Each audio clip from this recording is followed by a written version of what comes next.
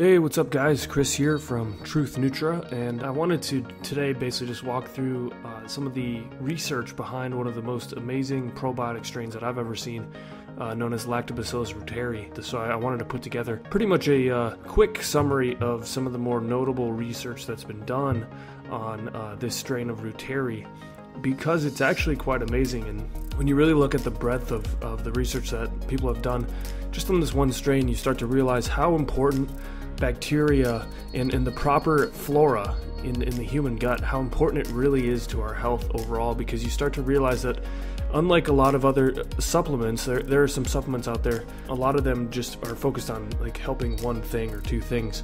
However, in the world of probiotics, basically you can see massive benefits across many different areas of our health. And the strain ATCC6475 of Lactobacillus Reuteri is actually a perfect example of that. It's extremely well researched and has benefits across the spectrum. So let's just look and dive straight into this and look at all of the great studies from it.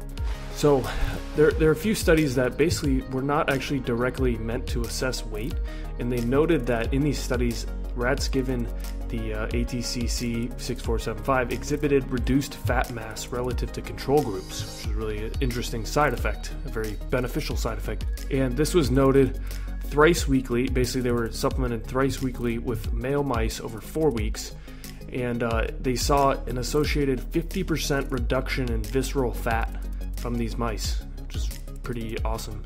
Now, another study right here noted that this strain was given to rats of mixed gender, both male and female, at a dose of 3.5 times 105 CFU daily, 20 weeks. Over the course of the study, they inhibited most of the fat gain that was caused by high-fat, what they call Western diets, in the control group. So this particular strain of Reuteri seemed to inhibit fat gain caused by just a kind of a basic modern diet. Now here's a study showing that oral ingestion of Lactobacillus Reuteri 6475 appears to increase interleukin 10 in serum, and what interleukin 10 here in this study, it inhibits IL or interleukin 17A, and the inhibition of 17A is also implicated in the improvement of female fertility, which is seen here in this study, testicular function, and serum testosterone levels in mice, by using this one strain, this ATCC6475. And they're actually, just so you know, before we get into more research, there are certain strains of Reuteri that are more appropriate for supplementation in humans, like what we could actually directly take away and use for ourselves, than others.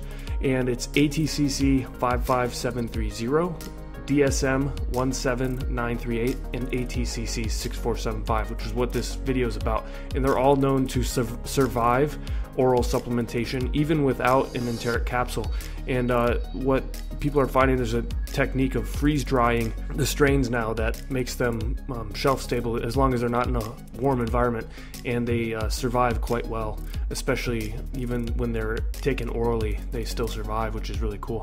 So in this study down here, we see that ingestion of this strain daily for a year increased testicular weight from 5 months onward when placed on a controlled diet. And then these mice were placed on a high-fat diet, or when these mice were placed on a high-fat diet, the Reuteri negated decreases in testicular weight. So it seems to have a kind of a maintenance effect on in situations where you might see a reduction in testicular weight, which testicular weight is usually used to signify or as a marker for like increases in sperm quality, sperm motility, spermatogenesis, etc. So in this study here, they saw that when given this strain, they also improved testicular histology, which basically means that they increased Leydig cell number, which is responsible for the production of testosterone, and seminiferous tubule cross-sectional profile, which is a good sign.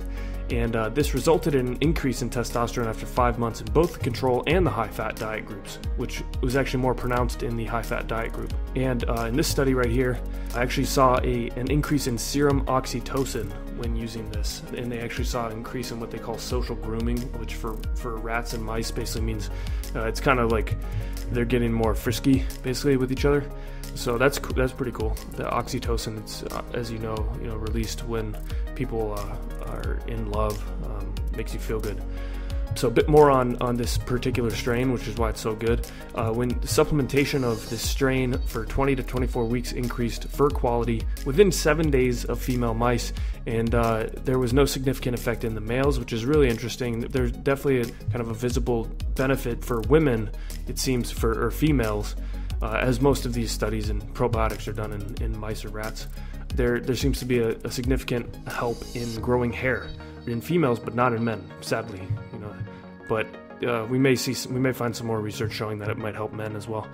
There is an increase in showing skin quality, like increasing skin quality, like thickness of skin, which is really good too.